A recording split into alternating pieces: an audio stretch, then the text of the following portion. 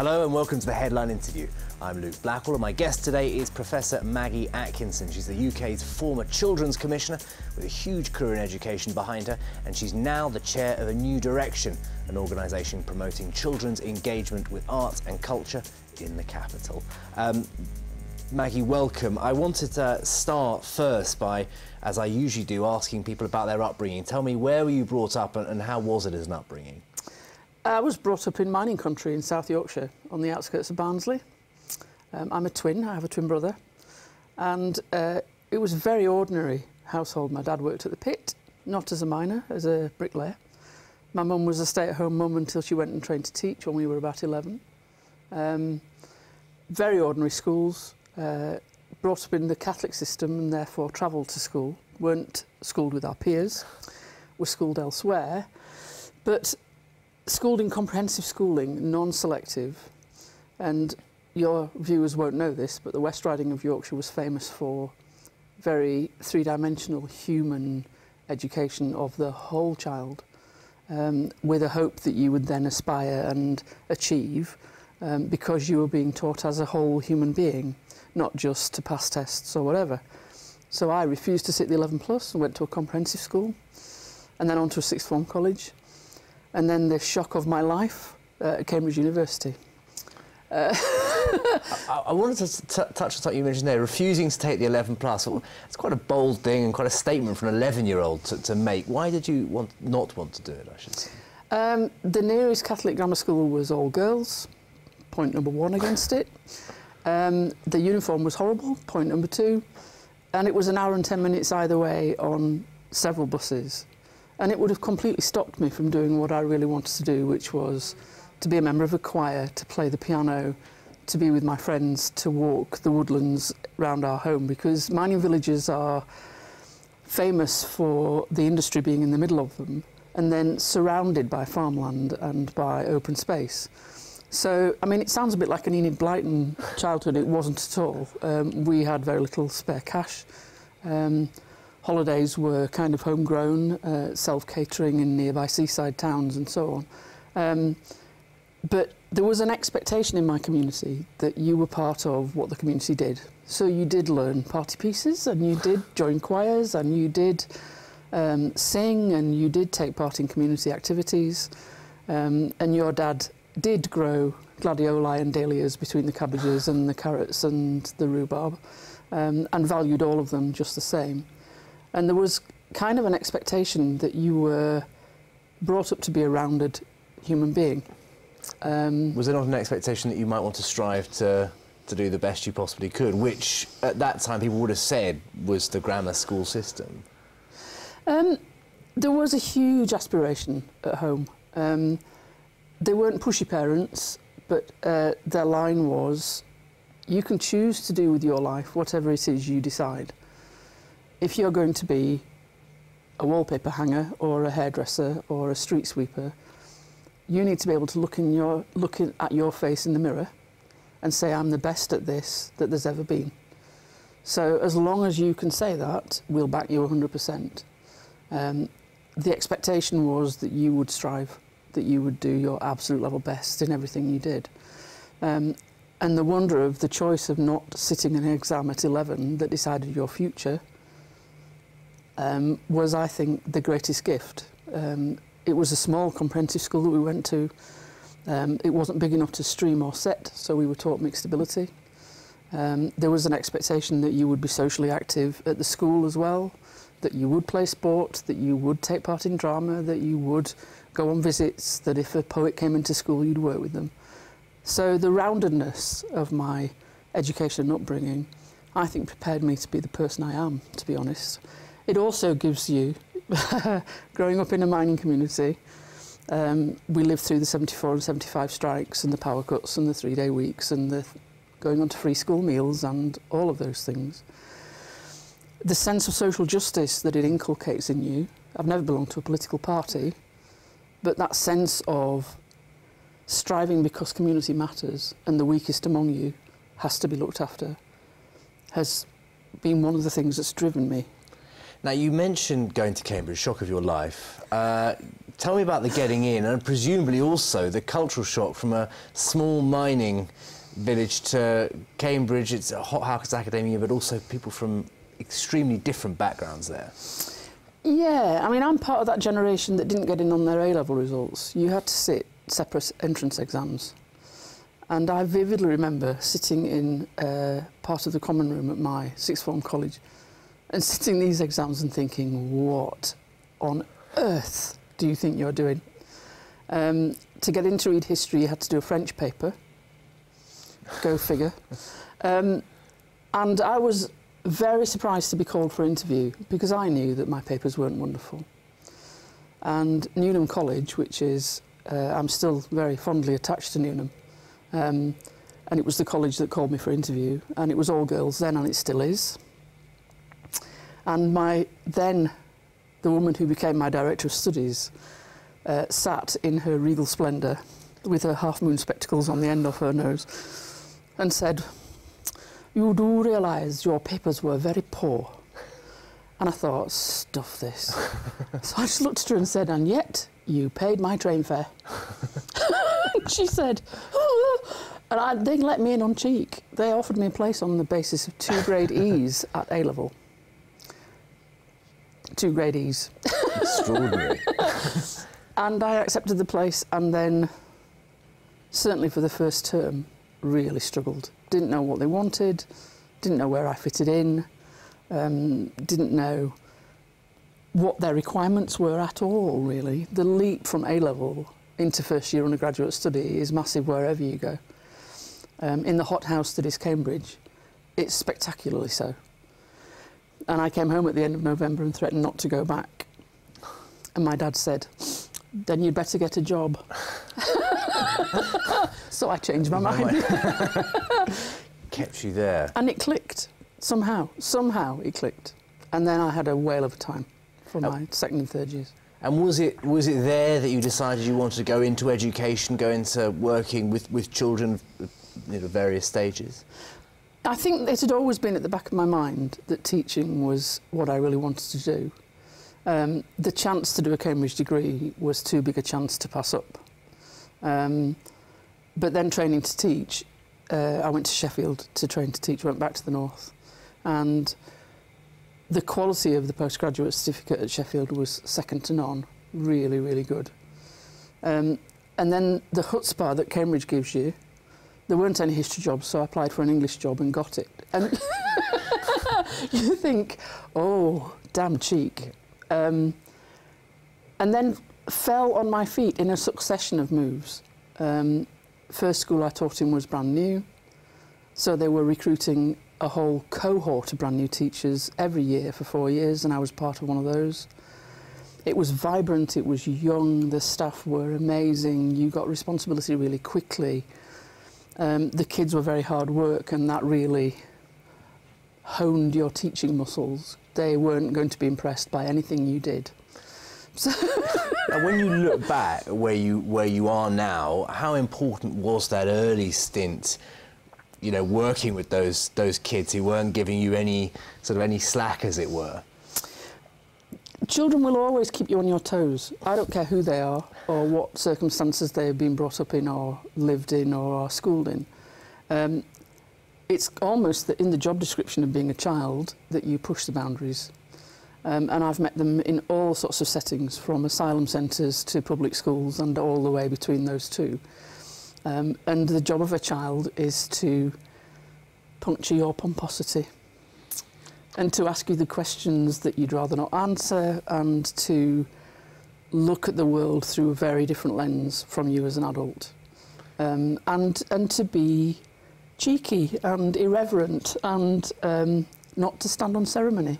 They keep you young, children. Now, it's obviously not that long ago that you were teaching, but when the sort of general feeling in many quarters of the media is that education standards have gone down, we're not as good as we were, exams are easier, kids aren't having to learn so hard. When you look back now, how do you feel that education has changed over those years, and where are we now in comparison to when you started? I don't think there's any evidence for standards having fallen, to be honest. GCSE questions these days are harder than A-level questions were 10 years ago. And A-level students are dealing with things I dealt with in my first year at university.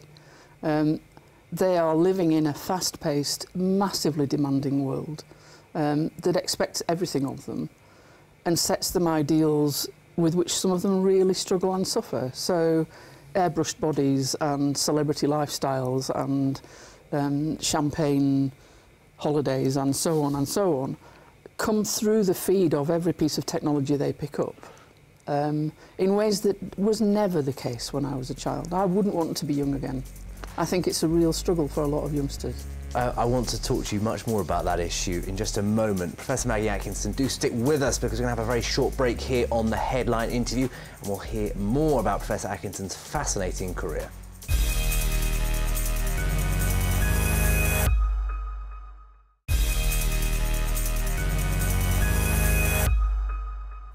Welcome back to the Headline Interview with me, Luke Blackall. My guest today is the former Children's Commissioner, Professor Maggie Atkinson.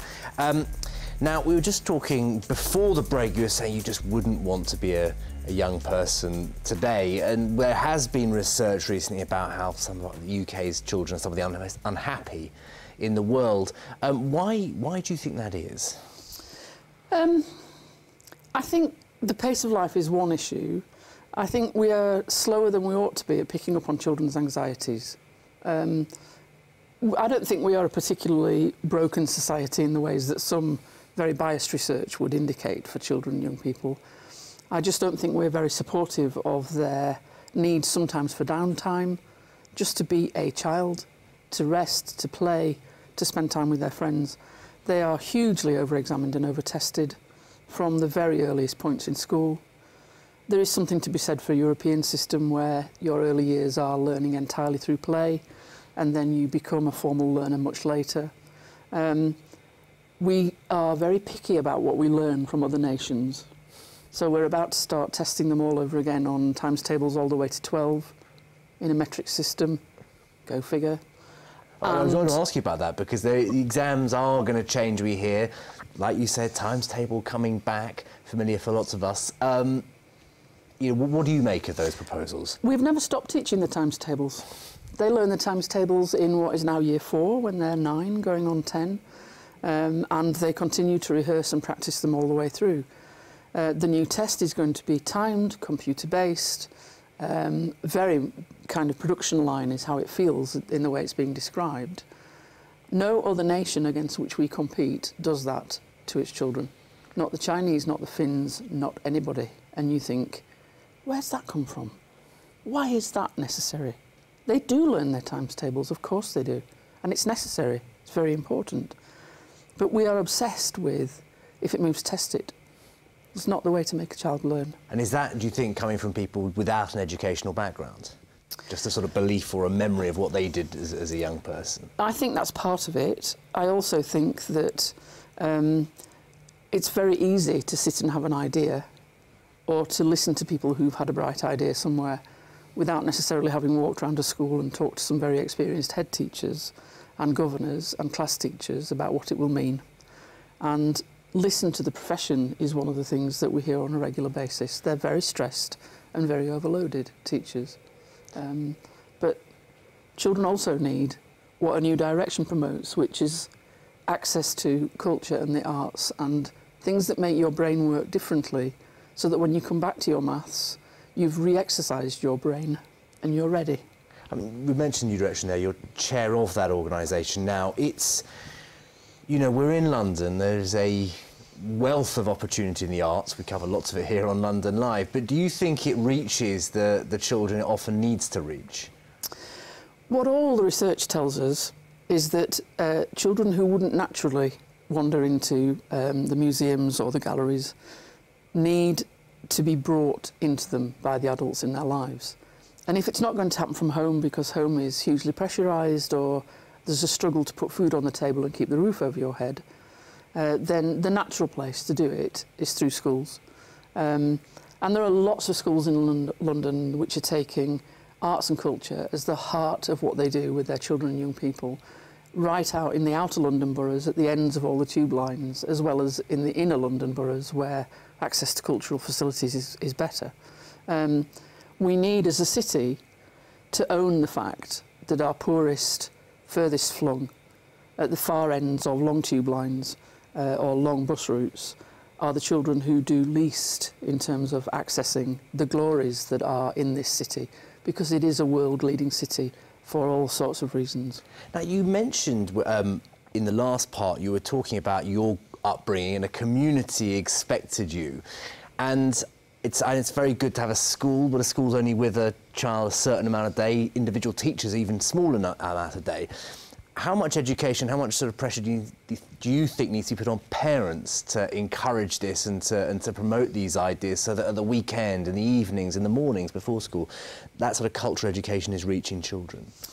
I think that, again, there are schools that are also doing that are sending poems home, that are sending simple musical instruments home, or songs that the family can learn together, that are asking Grandad to tell the stories of what it was like when he was a boy, or Grandma to talk about what her childhood was like and what school was like, and bringing those stories back in, so that the family is very deeply involved. But with the best will in the world, if you're a family on a very poor income, then actually your ability to get into places that may require you to pay, where you may also have to factor in buying a lunch or whatever, you will struggle as a family in those circumstances. And it becomes something that drops to the bottom of the list if you have massive bills to pay, and or school shoes to buy, and or lunches to provide all week. And the schools that are doing a curriculum that is very heavily based on arts and culture are finding that all of their results go up. Their maths, their English, their behaviour, their attendance, the children's ability to concentrate at school. If you are engaged in cultural activities and artistic activities, everything you do improves. I also wonder, is it hard reaching the children who are growing up without English as a first language? We have a hugely multicultural society in London, a lot of children growing up in communities where sort of perhaps culture in Britain isn't so widely known, and perhaps subjects that are more easily translatable are pushed. Do we need to try and reach those who perhaps don't have a sort of a cultural background, the one assumed of going to cultural experiences here in London? Well, if you think about some of the exhibitions that happened in 2015 in London, if you think of the V&A and its gorgeous exhibition of Indian fabrics, many of our third and fourth generation youngsters from the South Asian nations would probably have recognised those fabrics from celebratory events in their own lives and their own families and communities. It may take a leap of the imagination. If I go back to my upbringing as a child, I was at school with children who had Polish and Ukrainian surnames because they came to work the mines after the Second World War, and there was therefore a settled community. And they wore their national dress on special days, and they danced and they sang, and they brought their culture into our cultures in South Yorkshire. And that's possible as well. We are a very richly multicultural city, and much of what we've done has been won through trade and commerce with nations elsewhere. What a fantastic opportunity. Now, you're obviously promoting cultural education for young people. It still remains, despite the fact you say it improves exam results, it remains unfashionable. You yourself have battled, faced battles, not only to get your job as Children's Commissioner, but when I was researching you, I found people calling you a caricature, bleeding heart liberal, you know, a controversial appointment. Are you prepared that this is, you know, you'll have to, you know, bash some heads together, knock down doors to get this message that you're promoting now through to the people in power? I think when you have a passion for something, you'll take the knocks. You know, I'm a big girl, and I used to be a very senior teacher, and I've dealt with bigger teenagers than most of the politicians on the patch. And both mayoral candidates are interested in this agenda, both the main parties' mayoral candidates. It's going to be a really exciting year for London. And you take the knocks. When you have difficult conversations, you take the knocks. More of a bleeding heart liberal than some people may be, but steely. You mentioned the mayoral campaign. You say you have these these front runners in front of you. Maybe you will get a chance to talk to them, I don't know. But what would you be saying to them? What were you saying that they need to address when it comes to young people in London? Well, they have influence on education rather than power over it, the London Mayor. But that influence is really important. They come from very interesting cultural backgrounds, those two main candidates from the two big main parties. And they love London. And I've no doubt at all that they're in contact with the cultural establishments and the National Trust properties and the parks and so on. And it's about really them being prepared, whichever of them gets the role, to stand square with the children of this city. 1 in 6 jobs in London is in the cultural industries, whether it's behind the scenes or in front of cameras, whether it's producing or performing. The cultural industries bring in billions of pounds to the UK economy. Cultural industries are growing faster than any other sector. London is famous for its amazing cultural artefacts and its amazing art, and its amazing theatre and music as well. And what it needs to do is to see that only the adults having it is actually no way to go. If you want a new generation to help you lead it, then everybody has to get involved. And the Mayor can give great leadership and great kudos to those issues, and should. Say a huge thank you to you, Professor Maggie Atkinson. Thank you very much for your thoughts today. Sadly, that's all we have time for on the Headline interview. My thanks again to my guest, Professor Maggie Atkinson, who is the chair of the organisation A New Direction, which promotes and encourages children and young people's engagement with the culture and arts of the capital. Like I said, that's all we've got time for. See you again next time on the Headline interview.